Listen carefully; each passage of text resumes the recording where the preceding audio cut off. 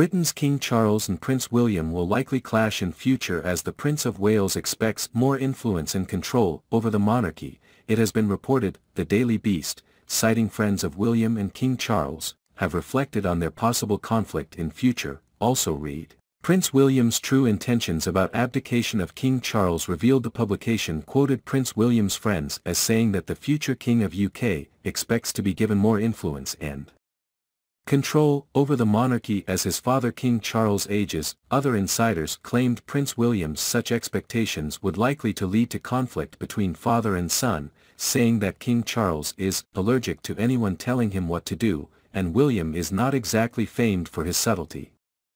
A former palace staffer also shared his views, telling the Daily Beast, "I think it is broadly seen as a productive rivalry, rather than a destructive one, because William respects his father's rank as head of the firm."